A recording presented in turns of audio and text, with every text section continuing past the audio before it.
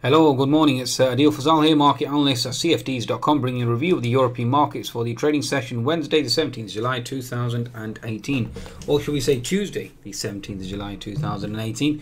Please be sure to visit Trade Signals and Marketplace from leading providers at Google Play and the Apple App Store. Okay, so let's see exactly where these markets are basically heading. Let's see how these markets are trading then. Okay, in terms of the current market at present in terms of Europe, this morning we've certainly obviously opened lower on the back of Netflix certainly missing its earnings estimates, and therefore the stock was down almost 10%. I think at one specific time I think it was even exceeded 14%. So that certainly stopped the rally in the Nasdaq. Nasdaq is down sub 7300 now, so Nasdaq certainly under pressure. So again, that certainly is dragging. Now in terms of Asian markets overnight, the Chinese markets were down again, so therefore risk off. Okay, China certainly lower. We have Brexit chaos in the UK, so again that uncertainty there.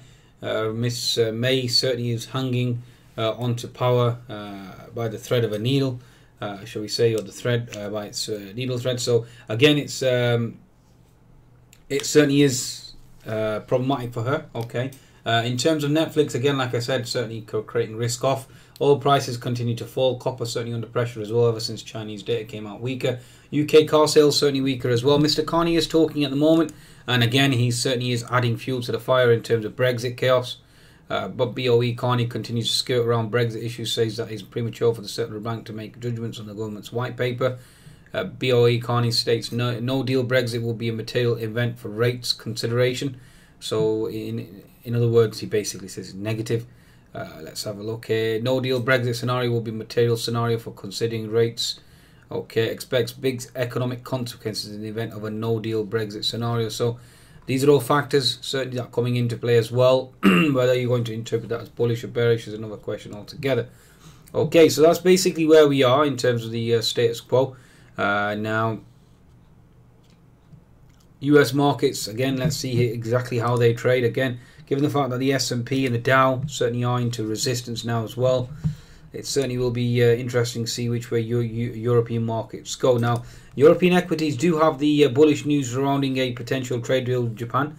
That certainly is supporting your European equities. I'm currently long on the European equities, looking for a potential gap fill to close at 3470 and even a retest of 3464. Let's see if that transpires.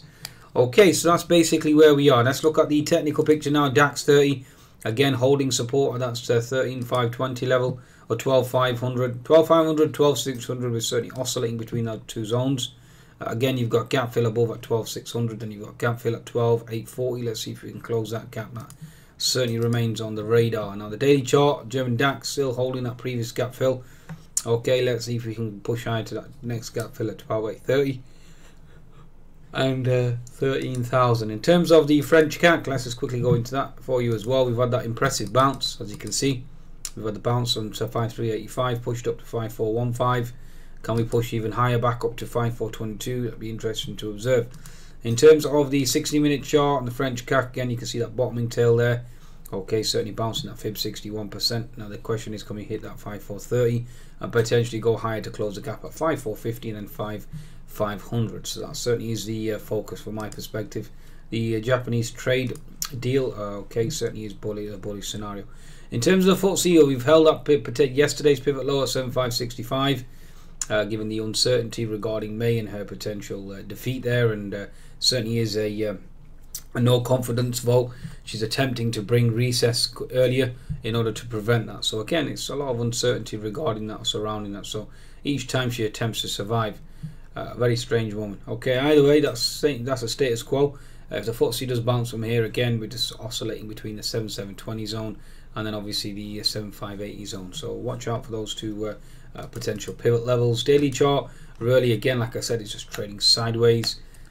What can you make out of it? I mean, I can't really even draw a diagonal trend line. Unfortunately, that's not sufficient. It's just trading sideways at present. Okay, I think that's a good summation then, really, of European equities. Please be sure to visit CFDs.com for your trading needs. Certainly take advantage of that bonus. And visit Trade Signals and Market Updates from leading providers. Goodbye now.